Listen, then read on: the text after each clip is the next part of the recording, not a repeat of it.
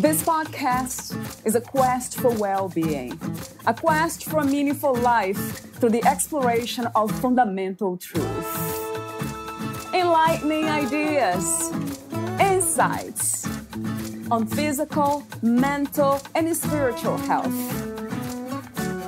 The inspiration is love. The aspiration is to awaken new ways of thinking that can lead us to a new way of being well.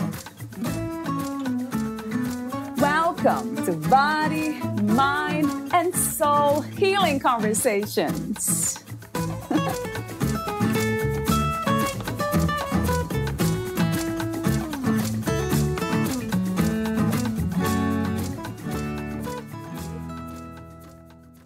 The journey is the goal after all, and we are all on our separate journeys together. The only person in control of your timeline and outcome is you, and the only factor that determines the acceleration of your journey is how ready you are to get radically honest with yourself. Please remember, this type of energetic evolution doesn't have anything to do with anyone but you. It is only you. Valeria Teles interviews Kevin Russell, the author of Radical Enlightenment, My Guy on the Ninth Floor, a handbook for leveling up your consciousness, fulfillment, and connection to your higher self. Kevin Russell is a consciousness accelerator who uses energy transformation and subconscious change techniques to rewrite programs and conditioning that keep us stuck in life, providing relief from stress and trauma. As a clairvoyant and intuitive, he also channels hyper-personal directed knowing, messages, and insight to help others expand awareness, release resistance, and reconnect to their innate wholeness. He authored a groundbreaking book, Radical Enlightenment, My Guy on the Ninth Floor, which was written after a profound enlightenment experience that connected him to his higher energetic self. It has become a handbook for leveling up consciousness, fulfillment, and connection to your higher self so you can reach your own state of radical enlightenment. For the last 20 years, as a user interface, user experience designer, and experience strategist, he specialized in designing creative solutions that guided a user on a journey through an experience to an intended outcome. By coupling the skills he had honed in the design field with what he had learned on his own journey of self-discovery, he realized that he had the keys to guide others at lightning-fast speed. His practice guides people through a step-by-step process to experience the self-awareness, self-expansion, and healing that is so deeply needed today for each of us as individuals and collectively as stewards of our planet. Meet Kevin at radicalenlightenment.com. Here is the interview with Kevin Russell.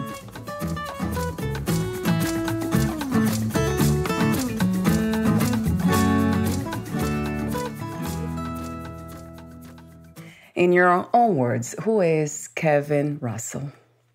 Ooh, such a good question. I am an observer of my life as I'm experiencing it. I am an energetic being having a human experience. And then there's a bunch of labels that we can place on top of that. But those are things I do, not necessarily who I am. How did you get to these understandings? So perhaps even going beyond understanding, how did you realize these things? A big part of it was it's been a lifelong journey, lifelong curiosity. Yes, and has always been an answer or always been a question, I should say, that I've been carrying with me around many things in our world. And then my own personal journey hit an accelerator pad about 5 or 6 years ago, and really getting into the subconscious work. Getting into the subconscious programs and mechanisms that exist within our systems, and also learning methods of inquiry of how to get answers from our subconscious and really have a more functional relationship with it. Were the vehicles that got me to where I am now. Yeah, it's the subconscious. Is that something that we sometimes refer as the soul, the heart, the spirit, or it's something different? I would say soul, heart, and spirit would be more in alignment with our superconscious or our higher self, our inner knowing, that spark, that inner, I call it our quantum love engine at our heart center. Subconscious is my collective term for everything outside of that heart space and the conscious mind. So the autonomic nervous system, all of our biology, all of our physiology, fight, flight, freeze responses, all of our senses are part of the subconscious biomachine that we inhabit and that we are living life through. So there are many parts of the human experience. The human, what do you call this? We call human beings. Human form, experience. I like experience. We are physical, and we are mental, we are emotional, we are spiritual, and supporting all of that is we are energetic. When it comes to that, I do have a question for you. It was here for later on. I have heard also, or we have heard, I'm sure you have, that energy cannot be created nor destroyed. That has something to do with the laws of thermodynamics. So when I hear that, it's interesting. I think of energy not being created because we have no idea how this came to be, right? No one can explain this. So in a way, if it has never been created, then this is a dream. We are imagining everything.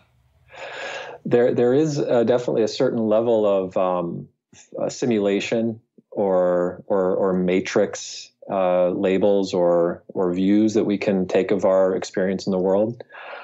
Yeah, it's one of those where, to me, it boiling everything down to everything is energy is simple, but it's not easy. I think we've heard that a lot. Everything's energy. Okay, yeah, and it's almost an accepted statement in many camps these days. But then applying that to our daily lives, that's where the practice came in for me. And then just really moving through additional layers of awareness and expansion along those lines. So I became aware of my own thoughts, what was going on the inside, and gaining a little bit of perspective, observational distance internally when I was in traditional talk therapy when I was younger. And that was my first really expanse into a place of who is having these thoughts? Who is I? Who is behind my name? What am I doing? What am I about? What is? And then that that awareness has expanded on my journey of energy transformation and release and awareness to the point where now it's awareness of ancestral energy that has found its way to me, that I've released and transformed, past life energy in the same regard. So yeah, it's the tip of the iceberg of everything is energy, and then it can get more entangled and complex from there. But it really sounds really simple, though. If everything's energy, when I hear that, then you just mentioned the idea of applying that statement to this idea into our lives. How can we apply something that already is? So it's more of the application of the awareness of it. And then what do we do with it? And so for me, that took the form of, mental training and brain games, in a way, of really holding myself accountable for the thoughts that passed through my field, the reactions that I would experience on the inside, and then also, emotions. Why did I have this emotional reaction to this experience? Why did I react so vehemently or so negatively to something somebody else said? And so really holding up that mirror and becoming aware of the language we use for ourselves, the language we use with others, because this is where we get to it's simple, but it's not easy. Language is energy. The language we use for ourselves and others carries energetic weight. So if we are saying things like, oh, I'll never find a partner, or I don't want the relationship my parents had, we're actually creating those things within our subconscious, within our systems. So for me, that was one of the starting points of regulating and being aware of the language I was using for myself and others. And then also in interpersonal communication, as opposed to waiting for another to finish speaking or thinking about what I'll say or thinking what the other person is thinking about me. Mm-hmm, yeah. It's getting to this place of just presence and being in the moment, which is a practice in and of itself. Yeah, it's a paradox, isn't it? Because it sounds like just being requires no practice. Whole practice is being. And that's one of the main questions I ask myself or whatever is here and my guests is, who is applying these things? Who is practicing? Who is choosing thoughts? It comes to me that there's nobody doing that, really. It's this dance of energy, of unbounded, unlimited energy, expansive energy, just doing what it does. And there's no one really controlling anything or choosing anything. This idea has become a lot more clear, in a way, if I can use a word to say that, to me these days. I'm doing this, like meeting you today, talking to you, and the question is always, who is talking? What is it? I have no idea what's happening here. This is amazing. It's the unknown unfolding, and it's interesting to kind of catch that after it already happened, in a way, almost like recording what's the experience. But I'm not the owner, I'm not the catalyst of anything. Or the idea of I, of me. Yeah. The getting to the isness of the experience, even behind the I am, getting to the nowness. Yeah, I think for me, it's more openness and curiosity about myself. I wonder what is behind that. I wonder what that is there. And then really being open to those answers coming from within, being able to pull those answers from the subconscious. And then the other side of it, go ahead. I was just going to say the other side of it is discerning between, quote unquote, my thoughts or thoughts from the isness or thoughts from the system. And there's been research done around positive and negative thoughts. And about 95 to 98% of the thoughts that our system has, our system, not us, on any given day are going to be negative, because our systems are risk averse, and their main priority, their main directive is safety, planning, and protection at all cost. And so differentiating between those was a big step for me as well, recognizing that I am not my thoughts, my feelings, or not my thoughts, my emotions, or my reactions. And then opening that up, okay, well, if those aren't me, then who am I? What is I? What is the isness? And for me, that's the energy behind. That's the energy that animates these forms. That's the connectivity, the universal love that we all share. The connection layer is the isness, and then the signature of that energy is what I think we can apply labels of I am to. That's the energy within the system behind the thoughts. So why not to say that we are everything, that we are both, right? Conditions and also the unconditioned. I love that idea. Everything is ideas to me. Like it's playful that way. Concepts, ideas, and I'm just open to whatever. But for some reason, some things, some concepts, they resonate more than others. So talk to me for a moment about your understanding of enlightenment. The title of your book is Radical Enlightenment, My Guy on the 9th Floor. I love that for some reason. My Guy on the 9th Floor. That's playful too. So yeah, Kevin, talk to me about that, the idea of enlightenment. Yeah, so for me, enlightenment it's a practice. It's not necessarily a goal or a destination, although I think collectively we've approached it as such. But there's a term in Zen Buddhism called satori, a satori experience.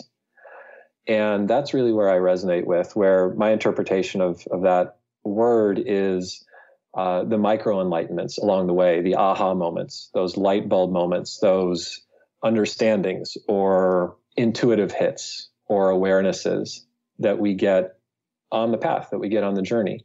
So it's a practice,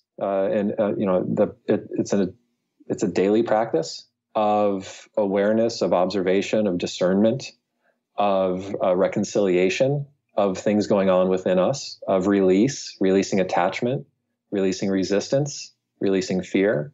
All of those things go to really create, for me, what the label of enlightenment is talking about.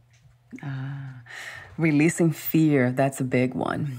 Is that possible to release all fears and become fearless? I don't know about all fears. The only two natural fears that humans have are the fear of falling and fear of loud noises. And those are biological imperatives. We're born with those. However, every other fear is either learned, conditioned, programmed, or taught. So, in that regard, and again, this is where discernment comes in. So if we remove fear from the equation, then we need to be more discerning with what it is we do want, what it is we're going after, as opposed to what it is we're trying to get away from or trying to avoid, because those are two very different approaches to life, going towards something positive or trying to get away from something negative. So I'd say, biologically, I think we will still have a reaction to loud noises or the sensation of falling. But for me, every other fear or limitation or phobia is on the table for release and transformation. Absolutely. What about balance? Is that another destination, a misconception we have, a place to arrive and stay at? Absolutely. Yeah. So balance is something that, balance to me, well, there's multifacets to balance. There can be negative balance.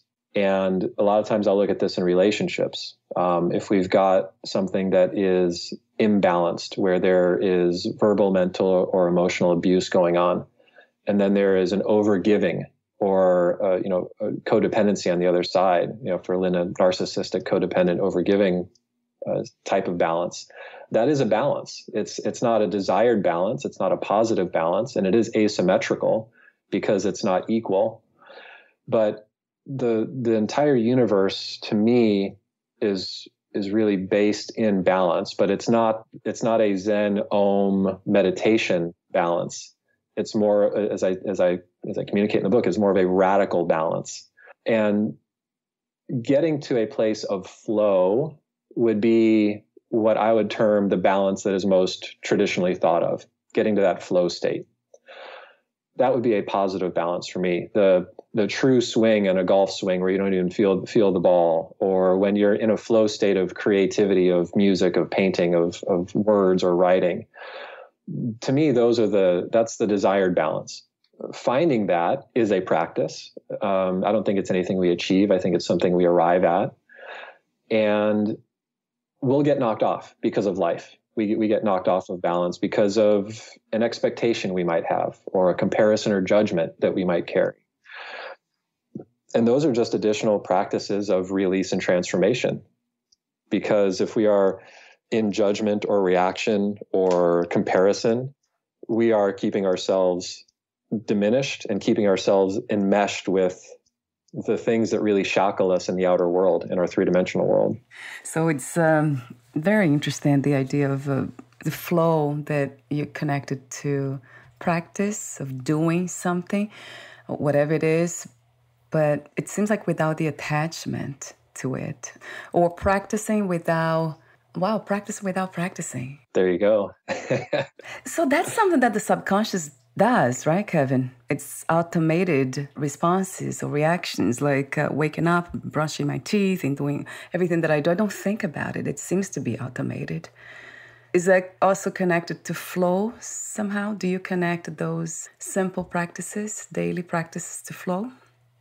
So it depends. I think, so a lot of our waking life is automated, to your point. About 95 to 90%, 99% of our waking life is either influenced or controlled by the subconscious, by our autonomic systems, by our beliefs, by the things that we embed at the subconscious level, the rules that we keep, the ways of being, who to love, how to love, what to say, how to act, how to behave. None of these things are originated from within us. All of these things are learned or conditioned behaviors that have come from outside of us. So for me, finding the flow state has been decoupling myself with these things that I'm experiencing within my body as beliefs, as thoughts, as reactions, as behaviors, decoupling myself from those things and really holding up that mirror of whose voice is behind these need tos, these have tos, these shoulds, behind these beliefs, behind these behaviors. And decoupling myself from those while at the same time, practicing, not practicing the practice of awareness of, am I using these words? I can't do it. Oh, I should really do these things. I'll try and make it. All of these words are distancing language from ourselves and from others. And it really just reinforces the programs at the subconscious level. And it effectively works to keep us stagnant. So finding that flow state has been a practice of deconstructing a lot of the external things that I've embedded within myself as what I had in the past perceived as a need of survival or a need of thriving or a need of being accepted, and changing it from an outside in management structure of life to an inside out expansion experience in life. And that's where I've been finding the more ability to connect with those flow states more often. Right. So we don't stay there. We kind of go in and out of that state, it sounds to me. Exactly. And for me, the practice is getting there more often, or at least recognizing when I get knocked off of that place or knocked out of that place. And then that's when I employ that openness and curiosity. Okay, I'm feeling off right now. What was it? What did I just experience? And then we can even start communicating with our subconscious and getting information from it that can help with that release and expansion. Wow, it sounds like very much doing deep healing work or self-inquiry, self-discovery work. Another question I have for you, do you connect the idea of spontaneity, just being spontaneous, to radical enlightenment, to that state as well? As far as an openness to it?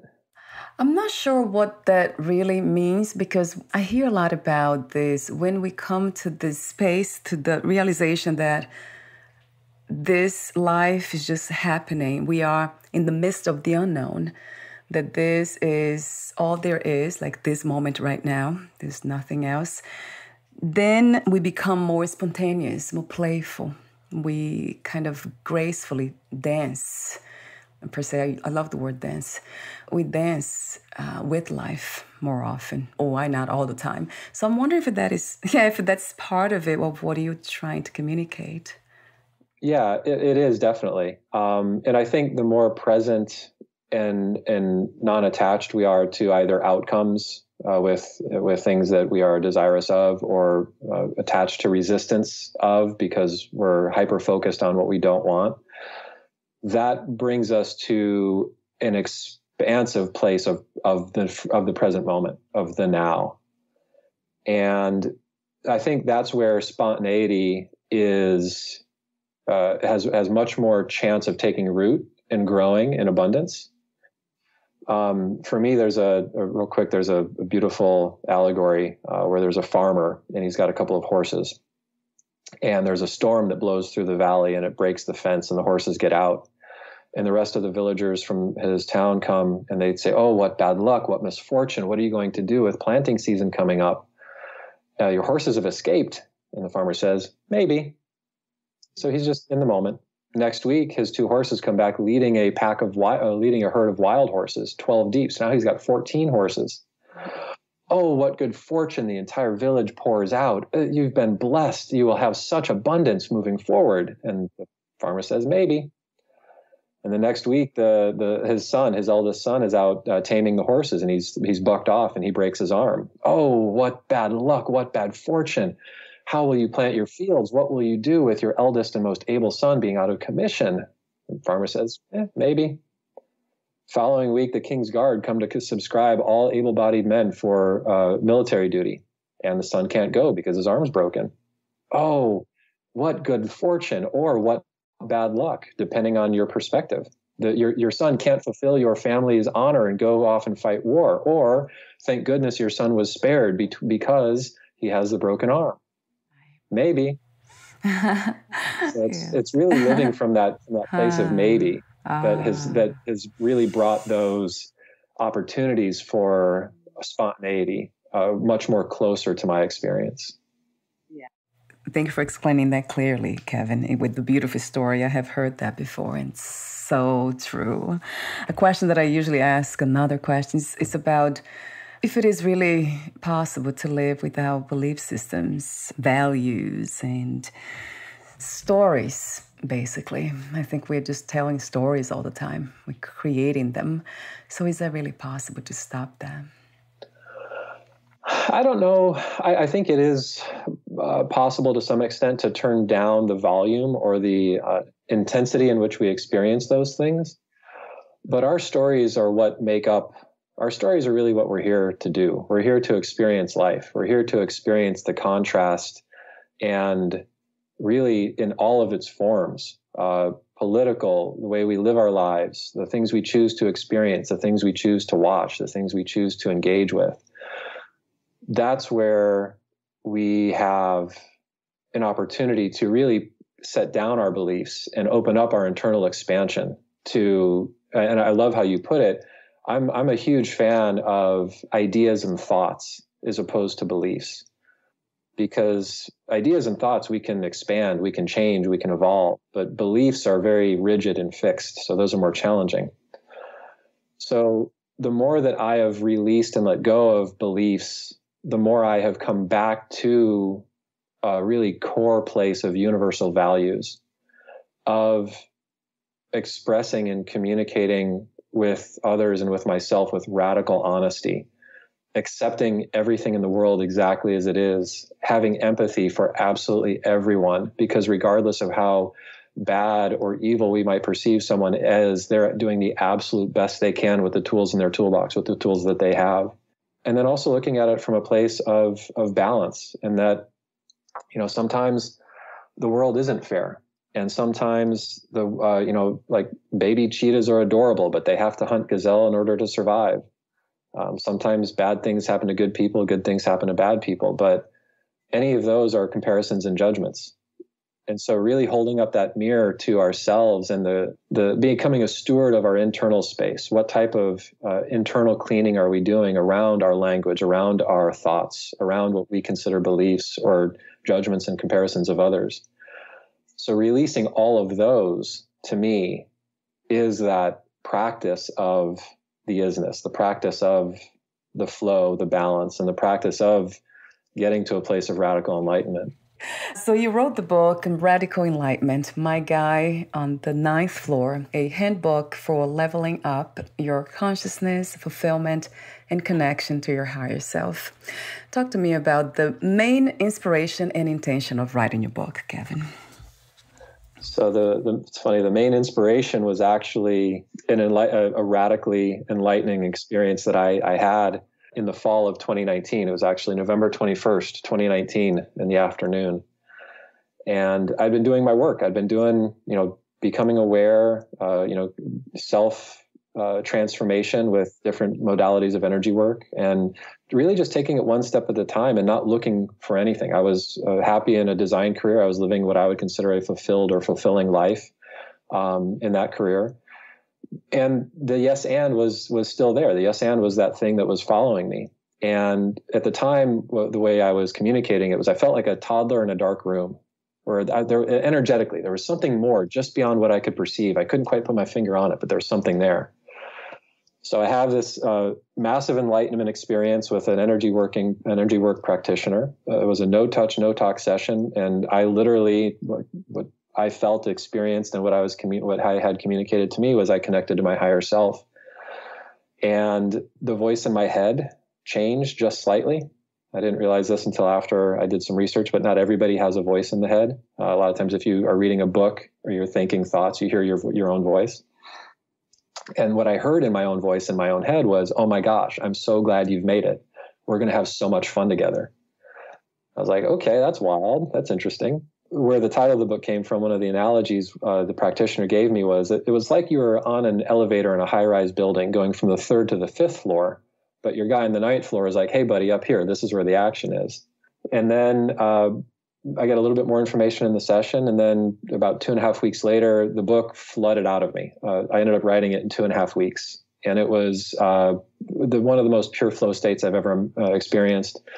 Not tired, not hungry, writing maybe 16 hours a day, just pure inspiration, pure flow, pure channeling. So what I came to was a framework or a blueprint that anybody can apply to their own lives of thought exercises, awareness practices, of reconciling all of the facets, physical, mental, spiritual, and emotional aspects of our experience and of our existence in these human forms, of arriving at our own answers for our own selves and creating our own connection with whatever we term my guy on the 9th floor. That just happened to be my label for it. And really empowering and employing people with the tools that they can employ along the way to arrive at their own answers for all of these things that we've been talking about. So it really sounds like it was a choiceless action.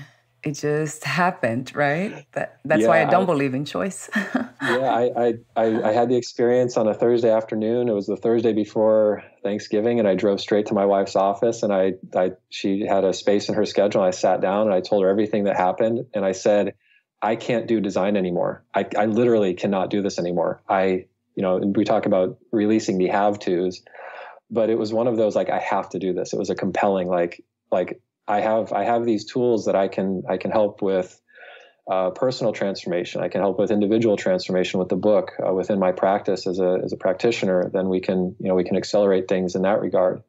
It wasn't a choice, but it was something that I was ready for, if that makes sense. Something in you, the energies in you, they were ready to move, to go to a different space. That's what it is, really, right, Kevin? Energy is just constantly moving, but sometimes moving in a radical way. It has happened to me too. That changed everything, the way I thought and behaved. Everything changed. I'm like, what's happening? And that's it's life happening, isn't it? Just life happening. It's life happening, and the universe coinciding with life as it happens. I tend to think that the universe is in us. We are in it, and it is in us. There's no separation, 100%. Really. Absolutely. I absolutely agree. So you are a consciousness accelerator. Talk to me about what it's like to work with you, and if clients, they meet you online, offline, groups. How does it work, Kevin? Yeah. So the majority of my one-on-one clients, we usually meet on Zoom. I work with clients all over the world.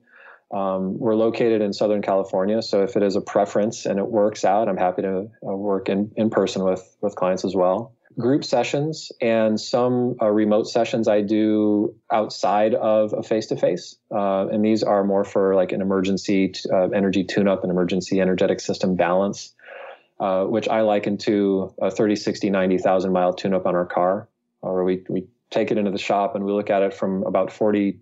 I think right now we're at 45 different points of inspection from our energetic and our biome and our ecology, looking at all the different facets of way energy intersects with those aspects of our bodies. And my wife is also in the space. And the thing I like to say is she works more as a surgeon, where she'll go in and be very particular. And I go in more as an excavator, where I instruct the client's system. Anything and everything we're ready to release or transform around our focus or around the symptoms that we're looking at, that as long as it's safe and appropriate and in the client's best and highest good, then we will release.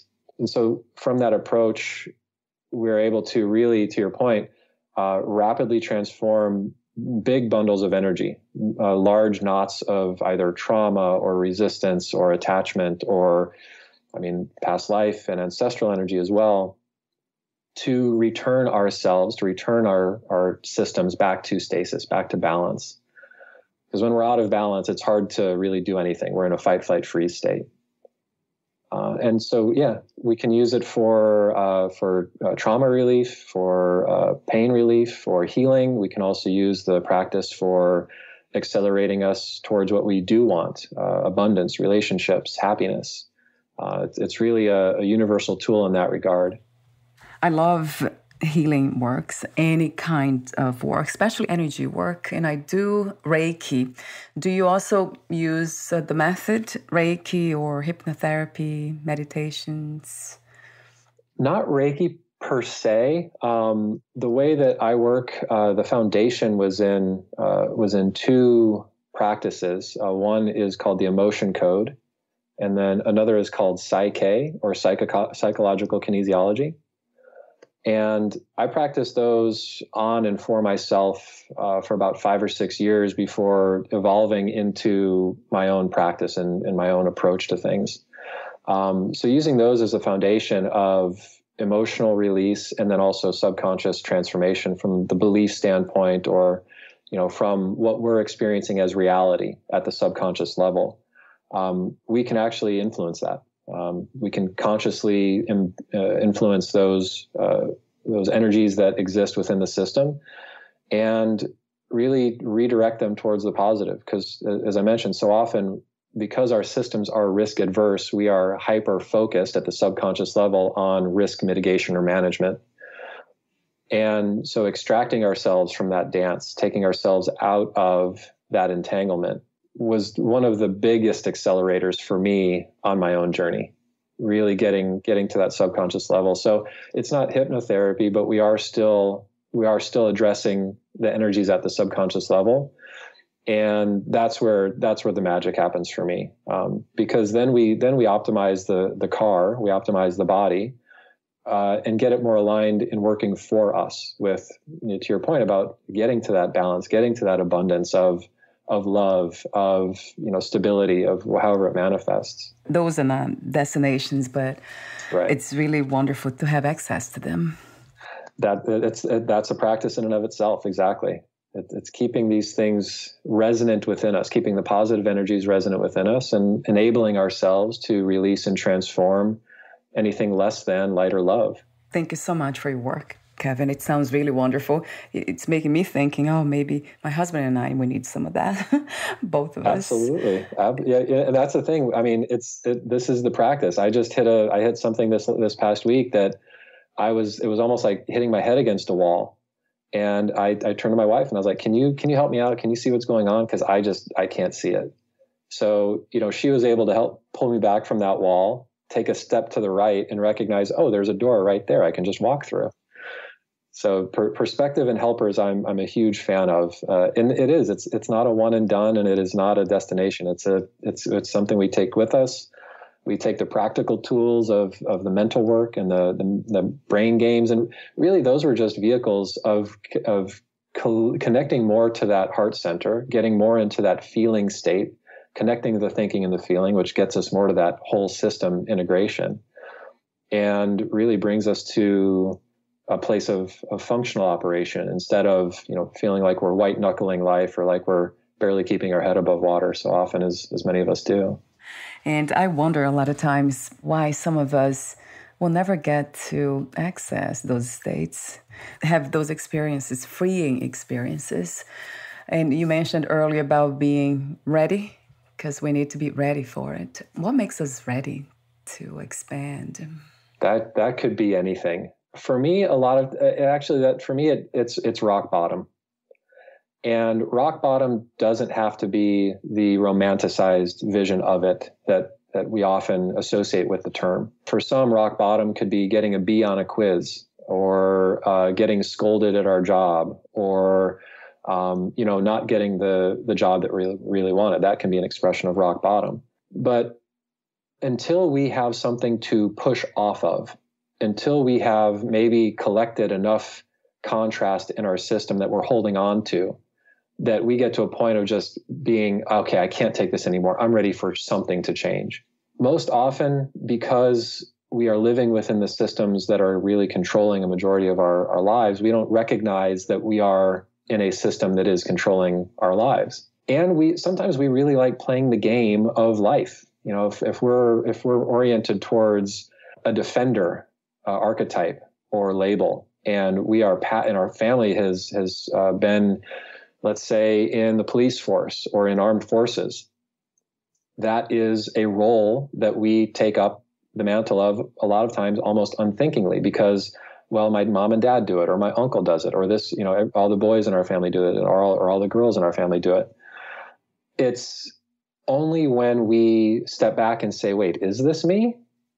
Or we get to a place of resistance where, like, I literally can't do this anymore, that we open ourselves up to change. And so I've hit various levels, various degrees and expressions of rock bottom my entire life. And they've been some of the most abundant and expansive springboards that I could have ever hoped for. And so that's really it. When we get friction, or when we get resistance that builds up some heat, that's the place where we can make choices to take stock. Is what I'm doing working for me? Does this make me happy? And then that's really awareness and recognition, and then getting to a place of choice, and getting to a place of confidence, or even just sometimes sometimes we just have to chuck it in the F it bucket and do it anyway. So just getting to this place of readiness of, you know what, I'm done, and kind of damning the consequences. I'm miserable in this job. I'm miserable in this relationship. And really discerning, getting through the layers of, is this really not a match for me? Or is this a conditioned reaction or response to something? And having that discernment. But then also having the ability within us to extract ourselves from those situations that no longer serve us or that are keeping us limited. And another question that came to mind, we're almost at the end, I could talk to you forever on this, is discerning when we are being, let's say, greedy, I think the word is, like, because this is really something that's a trait of the ego. It's never to be satisfied with anything, finding issues everywhere, Yeah. So getting what it wants, and then it's not enough, and then it always wants more. It's this, I think they call it the hungry ghost. So how do we know when we are not being the hungry ghost, but having the sincere desire to expand towards unconditional love? I love that term, hunger ghost. I hadn't heard that before. I'm gonna keep that one with me. That's brilliant. So for me, it is. I go back to something that I shared on social media a couple of weeks ago, and that is, if whatever the it is for us, isn't enough now, it won't be enough when or then either. So getting to that place, even if we're not at a place of, connection with a partner or financial success or, career success, being okay with the isness of the doing that we are in right now is going to serve us much more. It's going to serve us in much more efficiently delivering us to those outcomes we are desirous for, as opposed to focusing on the things we don't have. If we're focused on the things we don't have, there is lack of abundance, there is scarcity, and then chances are we are going to experience more scarcity because that's where the system's focus is at.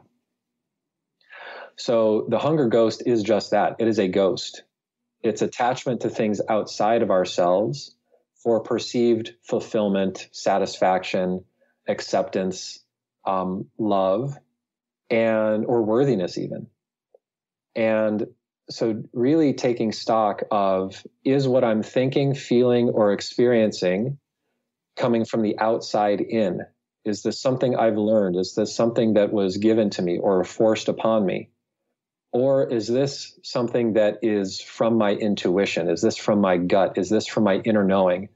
My wife calls them truth bumps, where you get you get chicken skin or goose skin when you have this internal knowing and allowing or admittance to yourself that this is the true core answer below all of the noise, all of the static. Those are the practices of really, getting to the now, getting to the isness, and reducing the attachment. Again, it's attachment or resistance. We're either resistant to what we don't have, or we're resistant to what we do have, or attached to what we don't.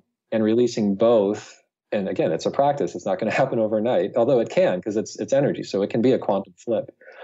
But so much is enmeshed and embedded at the subconscious level, and it's been writing our programs of life since inception. And so it sometimes it can take more effort to decouple ourselves from these entanglements and to get to those observational places of, oh, I need this product, or I need the newest release, or I need to post on social, and then pulling back and really examining that need. So true. I love what you said about the hungry ghost is really realizing that it's just a ghost anyway. Yeah. It's illusion. I love your teachings. I love everything you do. It's in the way you explain it too. It's so clear. It's beautiful. Thank you, Kevin, for being you. Thank you. Oh, and right back at you, Valeria. Thank you for everything you're doing.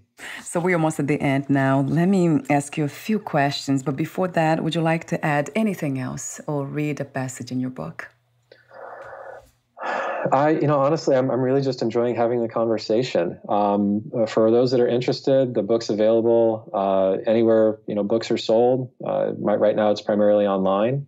More information you can find out radicalenlightenment.com. There's a lot more resources and perspective and information outside of the book as well that helps to support and extend and expand the journey even more.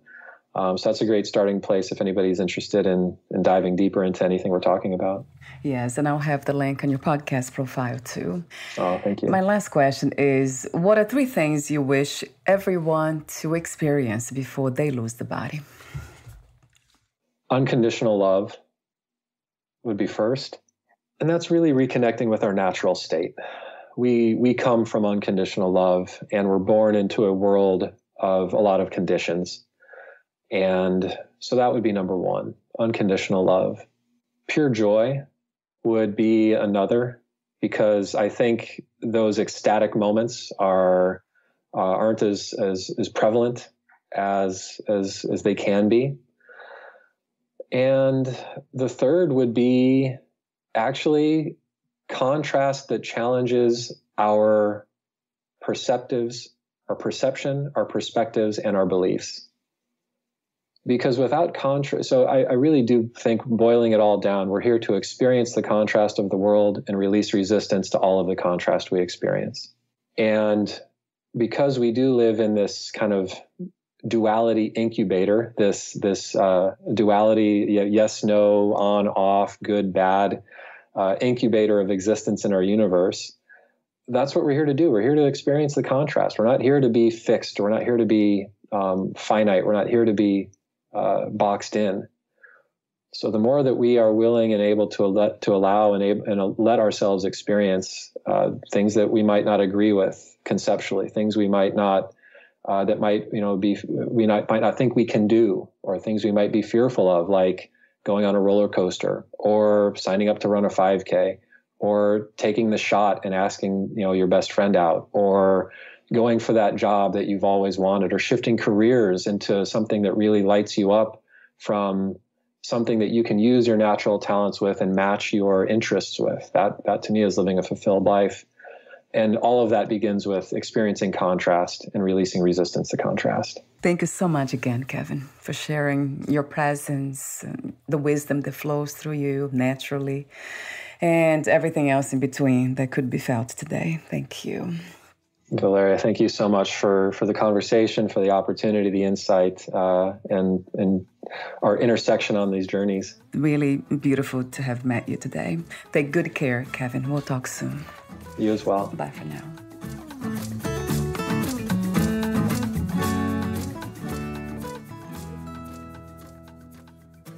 Thank you for listening. To learn more about Kevin Russell and his work, please visit radicalenlightenment.com.